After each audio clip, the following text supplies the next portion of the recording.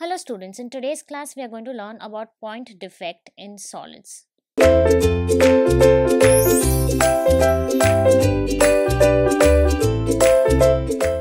So now when we talk about solids, we are talking about a solid state.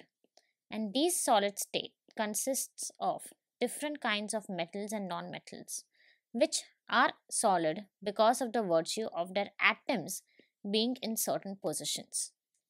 Now these atoms contain of neutrons and protons in the middle and then electrons which are moving around in the orbit.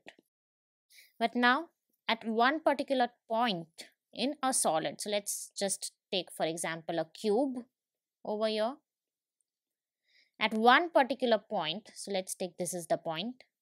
If we have an extra electron or an atom, or we have something which is missing from here, it will form a point defect. There are various kinds of point defect. Let's see them one by one. So over here you have point defects accounted for crystallization process. Now what exactly is crystallization process and why is it necessary? When you have a particular solid, one way of forming a solid is with the help of crystallization, and it forms different kinds of crystals.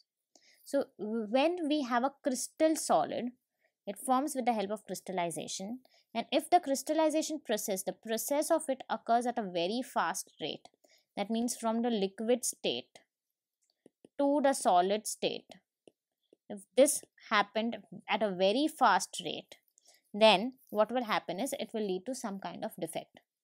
These defects mainly happen due to the deviation of the arrangement. Now what arrangement?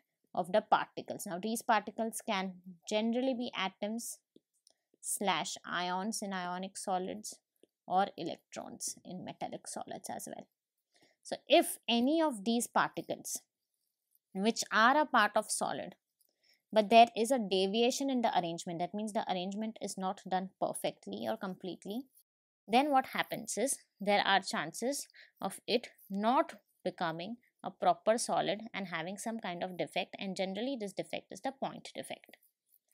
In a crystalline solids, when the ideal arrangement of solids is distorted around a point atom, it is known as a point defect. So if you have one particular solid over here, let's just take this particular cube, and you have one particular point over here, and over here if there is some kind of distortion which is happening, it is known as a point defect. Let's see the types of point defect. Now there are three kinds of point defect, but most of them are very interrelated to each other. You have a stoichiometric defect, Frankel defect and Schottky defects. Let's start off with the stoichiometric defects. Stoichiometric defect. In this kind of point defect, the ratio of the positive and the negative ions, that is the stoichiometry, and electrical neutrality of a solid is not disturbed. That means if I have 10 positive ions, I will have 10 negative ions, and this will be as it is. So if I have anions and cations, always remember cations are positive ions, anions are negative ions. These will be well balanced, and thus there will be no electronic effect over here.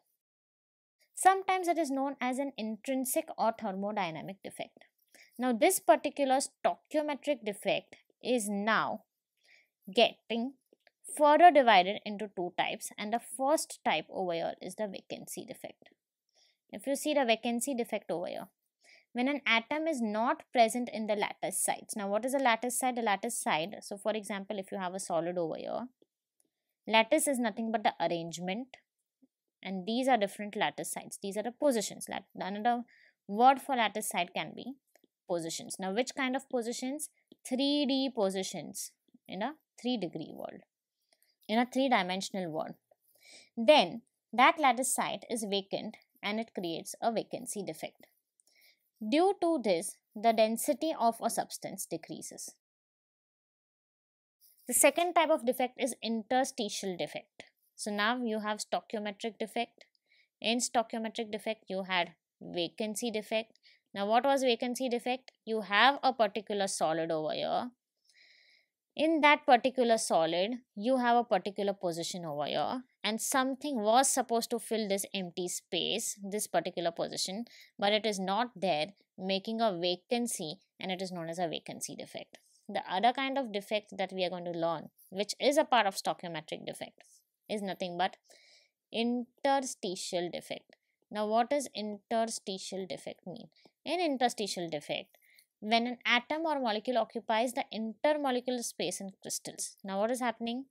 Now, I have again solid over here, and I have different molecules. One molecule, second molecule, third molecule, fourth molecule. If you see this particular part in the middle, this part which I have colored is nothing but intermolecular space. This is an empty intermolecular space. It is the space between all the different molecules.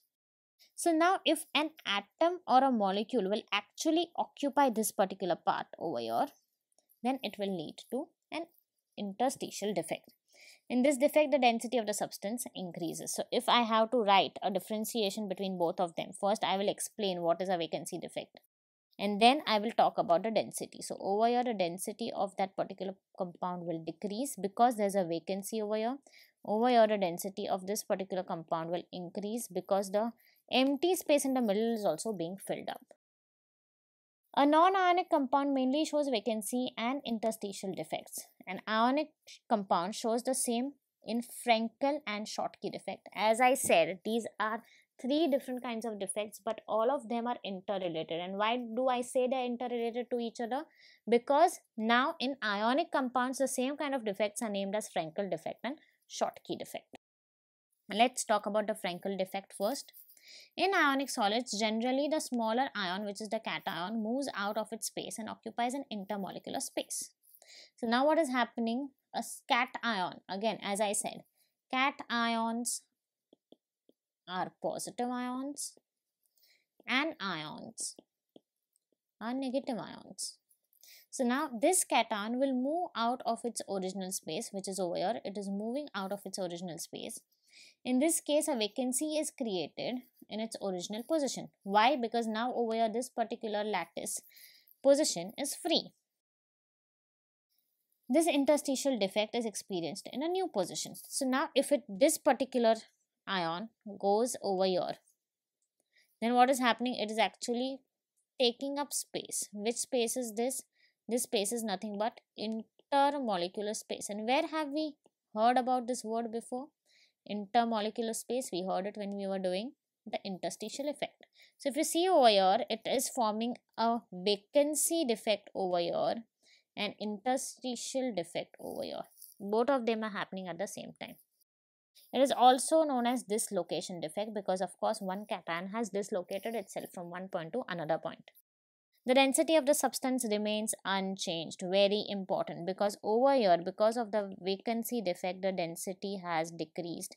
But on the other hand, over here, because of the interstitial defect, the density has increased. So if density decreases over here, density increases over here, making sure that overall density remains unchanged. It happens when there is a huge difference in size of anions and cations. Examples is zinc sulfide and AgCl, which is nothing but silver chloride. Moving on to Schottky defect. This kind of vacancy defect is found in ionic solids, but in ionic compounds, we need to balance the electrical neutrality of compounds. So an equal number of anions and cations will be missing from the compound. So over here, if you see, there will be substances which are missing. Over here, it's written cations A positive, anions B negative. So if you have cations and anions, if they are missing, they'll be missing in equal numbers and equal amounts. It reduces the density of the substance because again we are talking about missing. Both cations and anions are missing. So if I have 5 cations missing, cations positive charge, I will have 5 anions missing, anions negative charge. That means the positive charge and the negative charge should cancel off each other, and eventually what remains should be neutral. Neutral in what sense? Electrically neutral. It should be electrically neutral. In this, the size of cations and anions are almost the same. It has to be same because you are trying to work out with the balancing of the numbers. Types of non-stoichiometric defects. The first is metal deficiency defect. In this, the solids have less number of metals related to the described stoichiometric proportion. So now if I have a particular metal or a particular alloy and it has some particular kind of proportion, and if I have lesser number of atoms or ions, then it is considered a metal deficiency defect. The next kind of defect is metal excess defect. There are two kinds of metal excess defects. The first is metal excess defect due to anionic vacancies. Now what is anionic vacancies? Negative ions are anions. This occurs due to the absence of anions from its original lattice or crystal.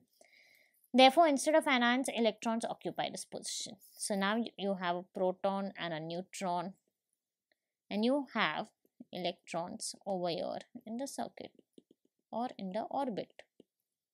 And if you have one particular vacancy over here, then it's very easy for this electron to jump over here and occupy this position. And this kind of defect is known as metal excess defect due to anionic deficiencies. The next type is metal excess defect due to presence of an extra cation. So in the past example, we had one anion which was missing, but over here we have extra positive ion, that is extra cation. Here on heating the compound, it releases extra cations. These cations occupy interstitial sites in crystals, and the same number of electrons goes to the neighboring interstitial site. There is so much to learn about crystalline solids, its structure and its defect. This is just the overview of the point defects.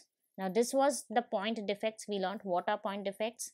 Then we categorized the point defects into various parts. We learned that all three of them, the stoichiometric, Schottky and Frankel, are kind of the same because one is for covalent, the other is for ionic. And then we subcategorized them into vacancy defect, interstitial defects. And then we talked about different kinds of point defects and the reasons for it. Thank you so much for watching this video. Stay tuned to Ekeeda and subscribe to Ekeeda.